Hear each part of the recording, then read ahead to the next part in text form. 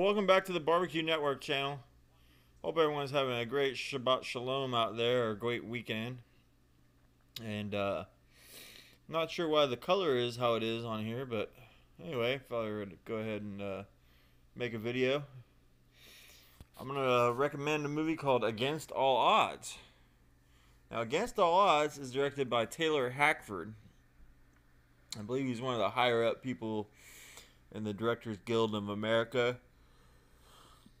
He's involved in a lot of different, issues in Hollywood. He's trying to prevent casting directors from getting recognized for their work, which I don't know. I think he's kind of out of left field on that one. But certainly is a director that's made a lot of movies. Off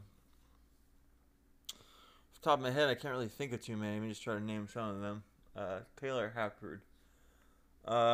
Blood In, Blood Out, also known as Bound by Honor, and this movie that I'm mentioning right now, Against All Odds.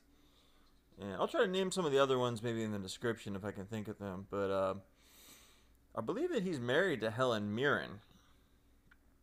He made one in recent years with her and Joe Pesci, getting him out of retirement, actually, I believe.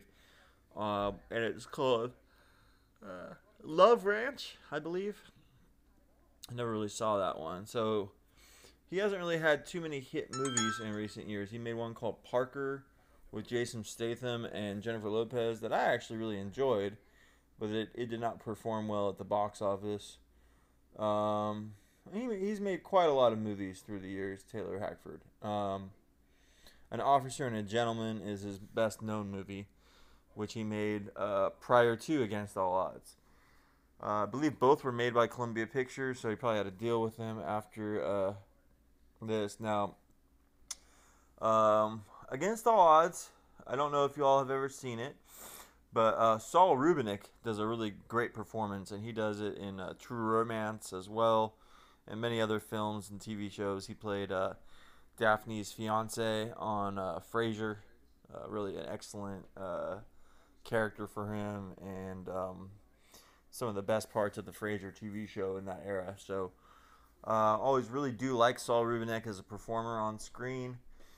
Jeff Bridges is the star of this movie, and he looks, if he looks familiar to it, if you've seen Tron Legacy, there's a reason why they use his likeness as how he looks in Against All Odds to do the computer generated look for him in Tron Legacy. What's the standout of the movie is Rachel Ward. She's just so beautiful in the movie. It's hard to believe that she was never really in any other really big movies after that. And also James Woods. James Woods gives one of his best performances. If not his best, I don't know. It's up for debate. But obviously people know, he's... I don't know, he's done some reputational damage in recent years, I guess, online and some of the things he's been accused of and stuff like that. But I don't know any of it to be true or not true.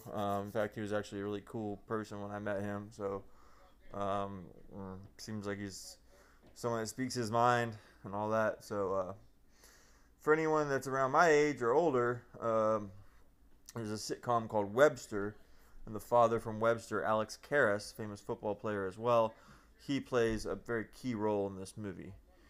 So all that being said, I've gone over who's in the film. There's also Jane Wyman. She's a old actor from the 40s, 50s, and also Richard Widmark, I believe, is in this film as well. So very notable as far as the older generation and younger generation at the time. Really a stylish movie. Great cars in the movie. Great, places they visit in Mexico. They go to some rural parts of Mexico that had never been filmed on screen, so it's really impressive. The car chase, or when they're kind of just fucking around in their cars, driving around Sunset Boulevard, it's one of my, it's whether someone likes this movie or not, they gotta love that scene. It's an awesome sequence. So basically it's about a wide receiver, played by Jeff Bridges, of this LA sports team, and they're trying to build a new stadium and all this, so they need to get the team better, and so they end up cutting him. And then the owners have this daughter, and she's all like on the lam or whatever, and they don't want her to be a scandal in case they want to build a new stadium and get proper financing.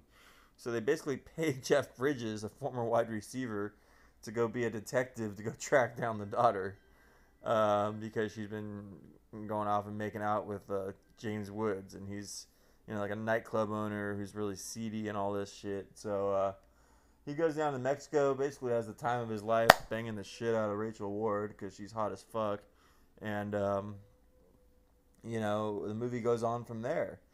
It's definitely a noir. There's a lot more to it than what it seems, and I really liked the movie at first. The first couple of scenes, he's looking for this chick with long hair, so he basically goes up to all these chicks on the beach. I'm watching this part right now, and he tries to like, be like, hey, what's up? And they all think that he's just like staring at their tits and shit. So, you know, he's looking for this lady with long hair, and she ends up having short hair. So, and basically, a lot of stuff happens in Mexico, and then when he comes back to California, the plot takes some more turns, and I definitely don't want to reveal too much about the movie. I feel it's a good movie, especially if you've never seen it, to let it kind of play out. I'm not sure if it's based on an old movie. It may be, but it's definitely a very familiar story in noir, mystery, thriller land, you know. Highly recommend the movie, though. It has 2 commentary tracks on it. Both I found to be pretty informative, but when you see the Taylor Hackford commentary track with the screenwriter, you can see the kind of personality Taylor Hackford has. He's a very, you know, being an alpha male myself, he's like to a far extent where he's kind of actually diminishing what the writer did and all that. So you can understand why he doesn't like casting directors and all that, because he probably feels, hey, I'm the one that cast Richard Gere in Officer and a Gentleman. I'm the one that cast Deborah Winger. I'm the one that cast Lou Gossett Jr. and all that. So he takes that kind of stuff personally, which I'm sure there was more to it than just him casting it all on its own. But that being said, you know, everyone's got the right to their opinion, and he's a pretty darn good filmmaker. I'm not going to say he's great or anything, but he's made some movies that I enjoy. And I would go ahead and check out all of Taylor Hackford's filmography if you guys want, especially if you enjoy this one. Another one I just thought of that he did was that poker one with Eric Bana. I believe it was called Lucky You, and it starred Eric Bana and Drew Barrymore. Believe that was it. I don't think it was Two for the Money. You know, 2 poker movies or 2 big gambling movies in that 2000s to 2010 era. I believe he did Lucky You. That being said, you know, Rachel Ward went on to marry Brian Brown from Cocktail and the FX movies, and she has a daughter named Matilda, and she's one hot piece of ass as well. So anyway, Rachel Ward, very, very beautiful woman here in this movie, and there's reason enough to check the movie out. All right, everyone out there, have a wonderful evening and Shabbat Shalom, and hope you enjoy Against All Odds if you get around to watching it. Thanks.